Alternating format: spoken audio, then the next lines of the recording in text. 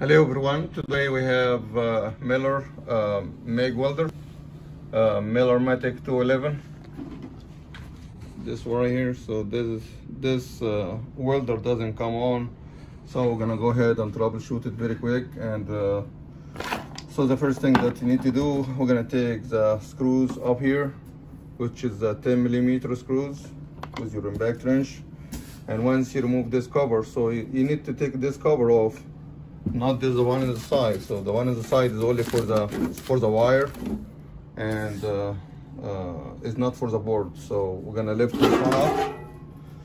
So once you're gonna lift it, you're gonna see the power cord. This one right here, which is the 250 volt, 20 amp, 250 volt, 20 amp socket. Okay, so when you follow the socket, this socket will go to the circuit breaker right here, which is acting like a safety breaker. So the safety breaker is connected to the switch, which is the one to the side, on and off. And from the switch, you're gonna see the purple and the white. So the purple and the white is gonna go for the board in case if you take it off and you don't know where you're gonna hook to the back. So you're gonna see BRP, which is the purple, and the white for the neutral. And then today we're gonna troubleshoot when the machine doesn't come on. And the second video, we can troubleshoot how you fix this board, which is gonna be very simple. Once you do it 1 or 2 times, it's gonna be very easy. So first thing that we need to check the circuit breaker. Is acting like a fuse. It's not really a fuse, it's like a circuit breaker, either on or off. And we're gonna troubleshoot the switch, make sure it's connected. So let's draw a quick drawing very quick to show you how it's gonna work.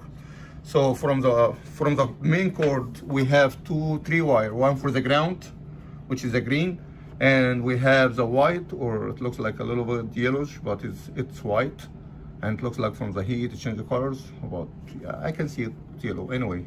So you're gonna see 3 wire coming from the block, which is the main block right here, is the ground, and the yellow and the purple. Okay, so the yellow and the purple, so the yellow, which is acting like a white, is a neutral, is gonna go directly from the cable to the switch, and from the switch all the way to the board, which is a white right here.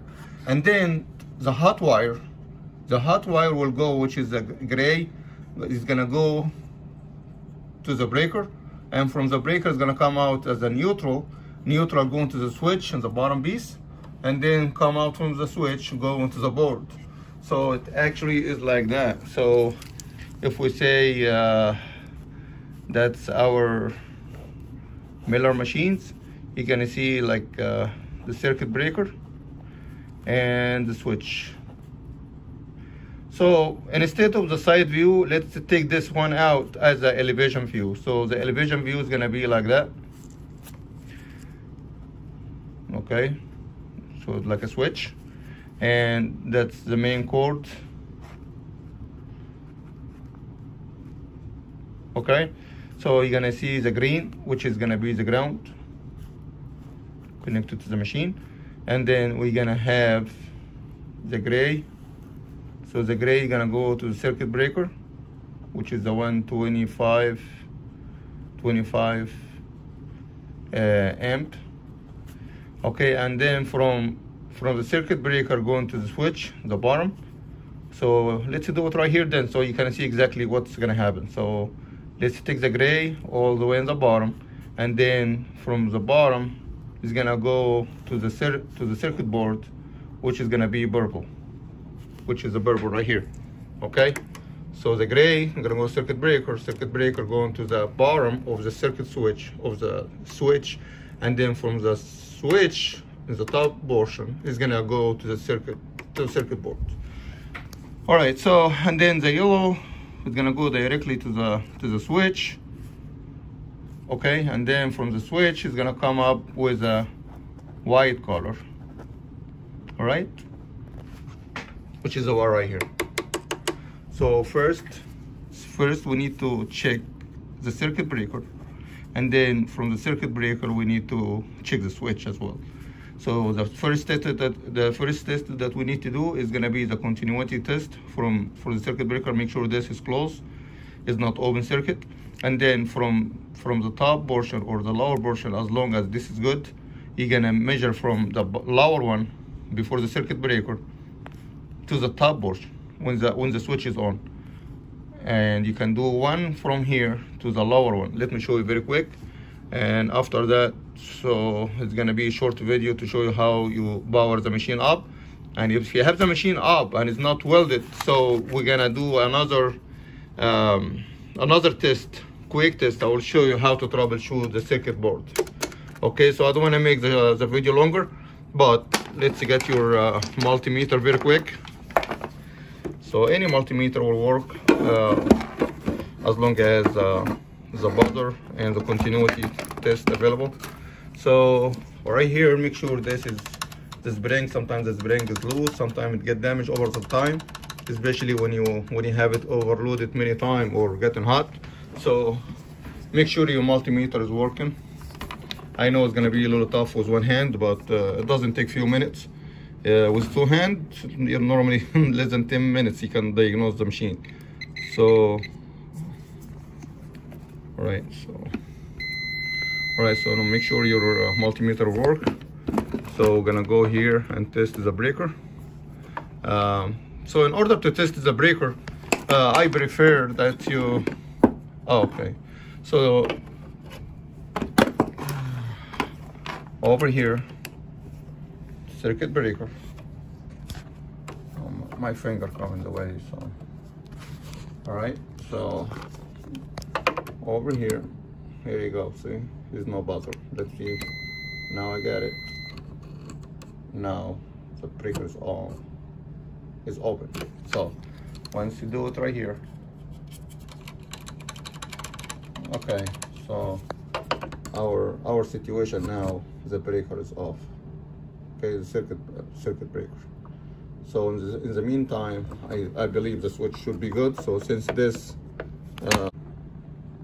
okay guys, so our situation now is the circuit breaker is bad. So after when I reset it a few times, still, let's get the buzzers and we'll do the continuity test.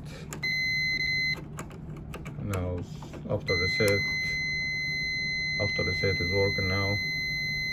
All right, so and anytime that your circuit breaker is bad and you need to troubleshoot the switch, or in case if your circuit breaker is bad and you don't have one, just for test, take the gray wire off. All right, so let me get the plier. So take the gray wire off and bypass the circuit breaker, but that's only for the quick test. But if you want to run the machine without it, so you're gonna take a big chance that you damage your machine, your welder. So otherwise you can connect it to the external circuit breaker until you get a replacement part. So if you wanna bypass it just for quick test, so in order to get your machine power up, and once you get your machine power up, you can troubleshoot the rest if you don't have no welder feed. So if you don't have the wire feed, which is gonna talk about it in the next video, so we're gonna work with this portion right here with this wire. So that's responsible for the power feed and the wire feed over here, power section. So but today we're talking about how to troubleshoot to get the machine on. Once we get the machine on, and then we'll go for the next step. I will show you how this wire works for the connection for the front panel, this one right here. So in case if you wanna replace it, you wanna troubleshoot it, if one of this function doesn't work, so we're gonna work especially with this part right here, okay? And that's for our section. For the other section, we're gonna talk about the next one. So let's talk about the high power side, and then we'll talk about this side next time, okay? So in case if your circuit breaker is bad, you can bypass it for quick test. So you're gonna take the lower portion of the switch, connect your remember this, the one is coming out from the circuit breaker. So basically you connect the main power coming from the cord to the switch. So what about if the switch itself is bad, which is sometime it happen. Also for quick test, take this one for the gray one, connect it to the purple. So that's the end line of the gray wire, so to the board, okay? So you connect this to the switch, and then if you want to test the switch, you can test it this way. So take the top piece, okay, and the lower one. All right, so you get your continuity test down here. I know it's a little hard with one hand, but okay. So I don't hear anything. Yeah.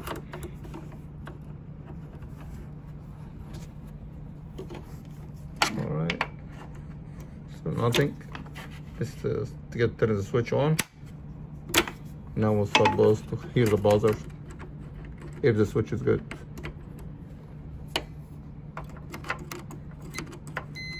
Okay, so now the switch is good. Let me turn it off. There you go. On, off. So the switch is good, and you have your circuit breaker is good. You should have power in this terminal right here. So once you measure and you connect your bar plug, you're supposed to have 250 right here. Okay. All right, so it was a quick video, guys. So next time we're gonna do one for how to troubleshoot the machine if you have power but there's nothing coming out, or you don't have a power feed. And also we're gonna do another one for Power Flex 70, which has another board issue. The Power Flex 70, which is a VFD drive.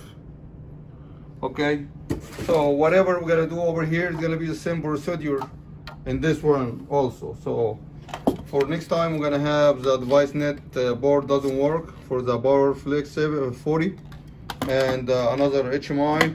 We're gonna do a quick fix, and also another Power Flex 70.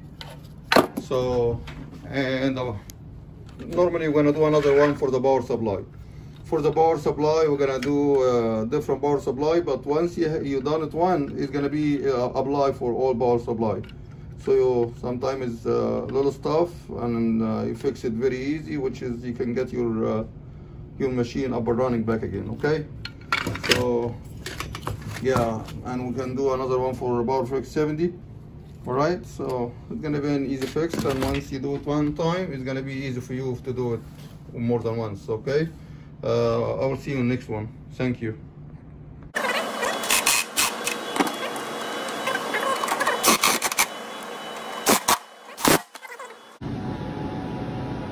now we're gonna go ahead and test it. We're gonna put the power on. Alright. There you go. So you're gonna have this one set warm up. It's gonna come on steady. Now it should be good. I'm gonna go ahead and get this one back on, and we're good to go. Alright, so turn it off, power it off, okay. And I'm gonna get this back in.